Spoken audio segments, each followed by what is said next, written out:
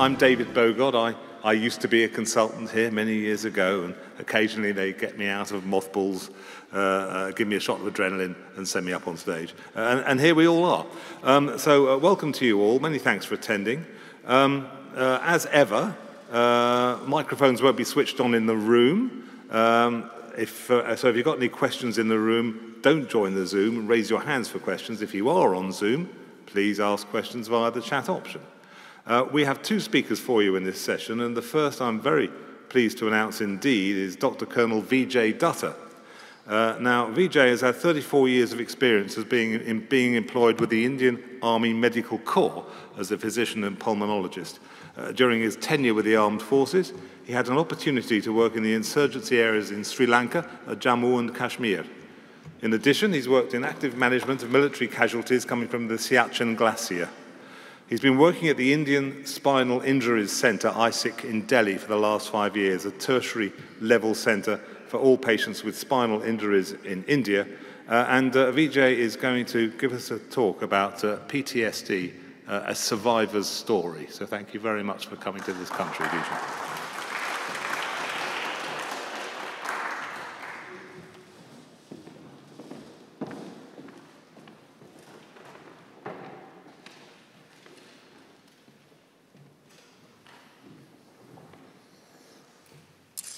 Good evening, everybody. At the outset, I would like to thank the organizer and especially my friend Sandeep for giving this opportunity to come and visit the UK.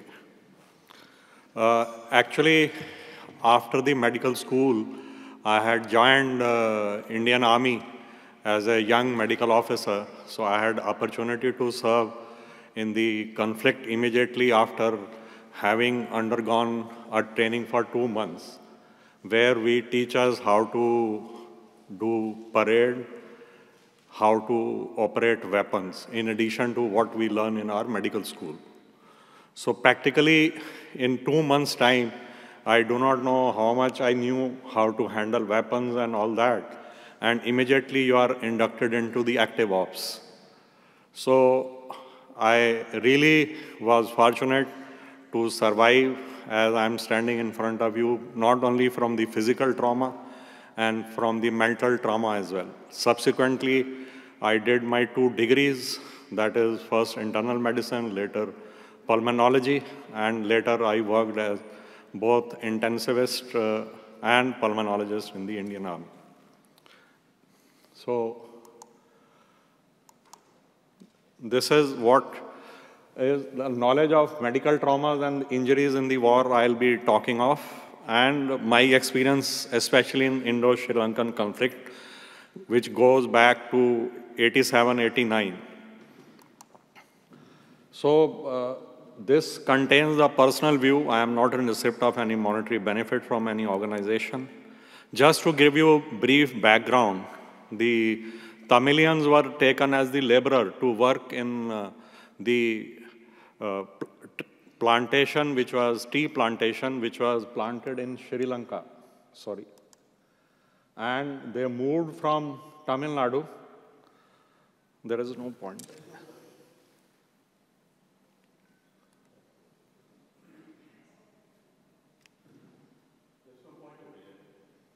Okay. So basically, they moved from Tamil Nadu to the northeastern part of Sri Lanka, where the tea plantation was done by the Britishers, and they were to work as the laborer. So initially, those Tamilians were minorities. They were illiterate, and gradually, over a period of time, they became more literate, and they rather migrated even to UK, and they were the main funder of this liberation tiger of Tamil Elam, because once they became more you can say economically more viable society in Senhali's state. Senhala is the basically Buddhist community, which is the majority in Sri Lanka. And they wanted to dominate them, and that is how the conflict started. That is the background. So this is actually the paper which was signed by Indian Governor General at that time, under which this migration had occurred way back when Britishers were sort of in whole command of India subcontinent. So I was part of the Gorkha Rifles. Even among these Gorkhas are few of one royal Gorkhas are guarding the Buckingham Palace as well. So I was part of this Gorkha Rifle Regiment. So one infantry regiment, just to give you a background, being medicals, you may not be knowing that we have 1,000 active-bodied men, including officer, which is commanding by a colonel-level officer. I was just a young captain with 1 year of service. I joined them. And it is divided into 4 rifle companies. The one rifle company is commanded by one major rank officer, and they have around 100 men each into each section. So that is around 300 men actively participating in the active operation. So this operation was planned from 1st to 4th of March, and it was basically a high-risk search and destroy mission. So if you see up on the north, on the east side is the Bay of Bengal, and the Nehru Lagoon was the target area. And we knew that the main liberation tiger, Tamil Ilam, the main, that Prabhakaran and Mahatya, who are later killed by Sri Lankan forces later on, after we left around 10, 12 years later. So they were actually having actual camps in, if you see the Pak country area, which is marked. And our battalion headquarters was up in Kumla Manai, which you can see. We were to come down to Pak country on foot. So practically we marched in night after the sunset or after the last light with the help of my commanding officer, around 3 JCOs and 111 OVAs. That was the active force, and 2 stops were made with 1 officer and almost 90 Jawan guarding the both sides of the lagoon. This is the broader view, or this is how the force was to move from the main battalion headquarters to the Pak country region. So this is how the terrain, the panoramic view of the terrain, which I have taken photograph from the chopper myself after that debacle. I was told to point where the casualties had happened and all that. So this is actual photograph which I have taken from the chopper myself. And this is how the terrain you can appreciate looks like from the helicopter. So we were basically 3 officers, 5 JCOs and 111 ORs, as I mentioned earlier. And we had these many number of people. So I was the medical officer, and in addition, we had 2 battlefield nursing assistants. That means 2 male nurses which we have trained to give some sort of basic medical aid at the site of injury. The 1st of March was the start of operation. The 2nd March we searched and destroyed. And 3rd March, the main battle started. The moment we made contact with the camps, we were surrounded by a 270-degree arch by the LTT. And we had 10 people dead at the moment. My task was immediately to retrieve those dead and dying casualties immediately.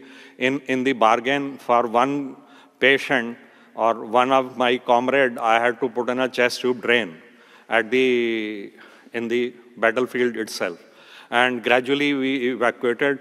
I used to have pockets full of pethidine morphine, like you were saying that this sort of morphine and pethidine analgesia is not good. But my personal experience was that it is tremendously, it helped the people who are writhing with pain because of the gunshot or mine blast injuries. So 4th of March was the retreat. The variety of war injuries, I will just show you the photographs which I have taken myself. So this sort of blast injuries which used to happen, mine blast, and this is the facial wound which one of our Jawans underwent. And this is post-recovery after the surgery, the plastic surgery. The Jawan came back to our battalion. You can see the various scar marks. He lost 1 eye as well. So these are the one of our Johnny who lost both of his limb by mine blast. Both the legs were blown off. This is another Jawan who had injury to the foot. The forefoot was totally blown off. Fortunately, it could be reconstructed by our plastic surgeon later on. This is how the reconstruction used to happen by the surgeons. And this is one of the photograph. This is not an actual photo. This is a gunshot wound of the chest. So this is how the bullet injury of the leg with the AK-47 used to look like. So in the bargain, we lost one officer, 2 JCOs, 25 Jawan killed on 3rd of March 1989 itself. And we had 3 JCOs and 30 Jawan injured in the bargain. So we were duly awarded with Gallantry Award, one Mahavir Chakra, 2 VRCs by the President of India. And in total, if you see, during nearly 2.5 years of Indian peacekeeping mission in Sri Lanka, the Indian Army suffered to the tune of 1,200 killed casualties. And at the de-induction was completed by December 1989. And which was, prior to that, was the lot of other conflicts had happened. And finally, it culminated in the assassination of our then Prime Minister, Mr. Rajiv Gandhi, during the election campaign in Tamil Nadu on 21st May. So there are various studies which were conducted, you can say, on PTSD by various authors from Jaffna University. So this is one of the study. So, and various other studies, if you can look into the slide. So basically, they have depicted that how much the civilians, not only the veterans or the army personnel, had undergone. And they basically did all transactional study to know what was the prevalence of PTSD among the general public as well. So this is one of the slides. If you see, this is actual, you can say, the depiction which is given to a small child to narrate what was the actual experience. So this is the diagram which a child drew. This is the hut. The bullets are being fired. It is all written in Tamil. And then they are getting displaced. People are running away, and all houses are now empty. So this shows that people have died, people are dying, and that is how the trauma has occurred to a even small child. This is how the dead bodies in the civilians used to be lined up because of mass casualties being sustained by the, you can say, the civilians on the account of Sri Lankan army.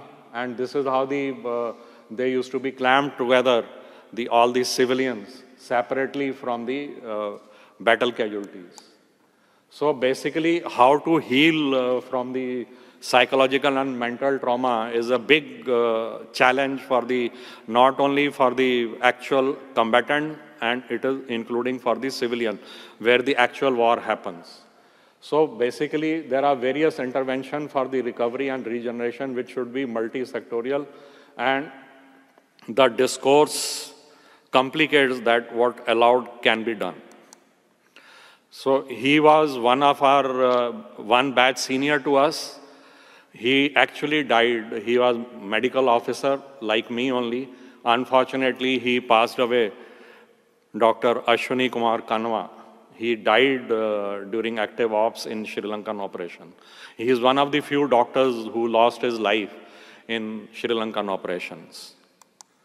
So this is the book which my brigade commander had written, which mentions my name, because I was, unfortunately, being a medical officer, was sidelined for citation for the Gallantry Award. So in that, he does mention about my name, that what I was not, to reason why. So that is just to show you that people do remember us, even if they do not tell us at the face value that, yes, we did something good for them at the active operation. So same thing got repeated during COVID times. After a gap of 36 years, I was in charge of COVID management in our center. Of course, it is a tertiary level center hospital for exclusively for spine injured, high paraplegic, quadriplegic. So during COVID time, all 200 beds were converted by government of Delhi orders to become a COVID hospital. So I, being a physician and pulmonologist, made in charge of these things. So this is on the right-hand side of the slide. I am fully decked up into the PP, which I used to wear for nearly 8 to 10 hours every day, taking morning rounds. And this is our whole team. And on the topmost slide, on the left-hand side, you can see our nursing in charge who had severe COVID, had to be put on non-invasive ventilation, and ultimately, fortunately, came out. These are various how our ICU and other HDU unit used to look like. And this is how we used to take ward round every day and used to be awfully busy during COVID times. This is nothing new for all critical care anesthetists, just to show that we were also faced the same trauma as all over the world people face because of the COVID. So just to give you brief overview, I won't bore you with this slide. I will just skip through. The criteria are well known. It can be acute or chronic. And these symptoms are also that recurrent, intrusive, distressing recollection of the event. It can be psychological distress to exposure of the things that symbolizes or resembles the aspects of trauma, including anniversaries thereof. This is important. And inability to outburst of anger, irritability can progress to a rage even. In my case, I was so depressed that for 1 month I could not eat food after Sri Lankan, you can say conflict. The bullet had passed over my buttocks. I was just praying to God, please save me. I am licensed to save, not licensed to kill. Fortunately, they did not touch me. There was one bomb which landed next to me as our chairperson is sitting. So fortunately, that also did not burst on 3rd of March, 1989. And as this alley of staircase is there, one more last bomb landed next to me, which did not burst. So after that, the flight and flight phenomena came in. My heart started thumping, and I started running away from the area where all people were dead except myself. And LTT thought that I am also one among the dead. That's how they stopped firing at me. So I was lucky to survive.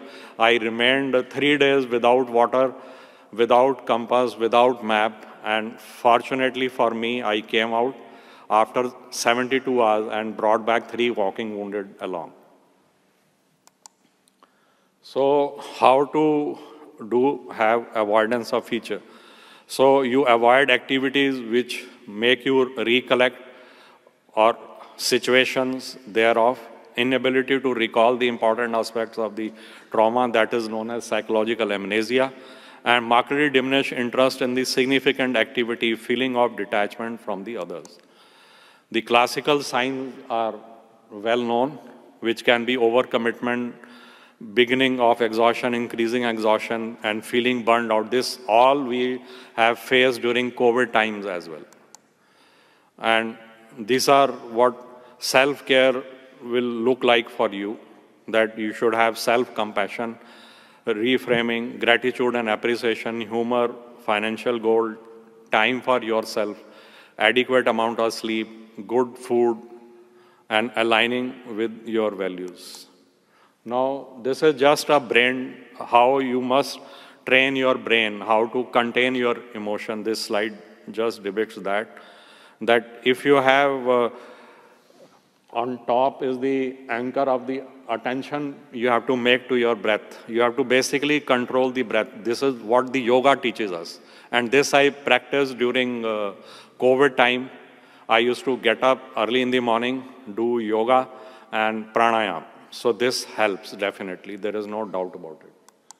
So the benefits of meditation is that primary health benefit from the meditation practice appears to be general shift of an autonomic nervous system that decreases the sympathetic tone and increases the parasympathetic tone. And the parasympathetic system is stimulated. It sort of controls the heart rate, breathing becomes slow and shallow. The stress hormones, they decrease, the blood vessel dilate, and the digestion is facilitated. It helps in depression, anxiety, sleep, improves the immune function, improves the cortisol level, decision making, and coping up with the distress, psychological. So at the end, may you be happy, may you be healthy, may you be free from internal and external harm, may you experience love, joy and wonder just as it is. May you have ease of the day. Thank you. And just to conclude, I just wanted to give an overview of Sri Lankan operation and share my own experience, which I incurred. Any questions are welcome.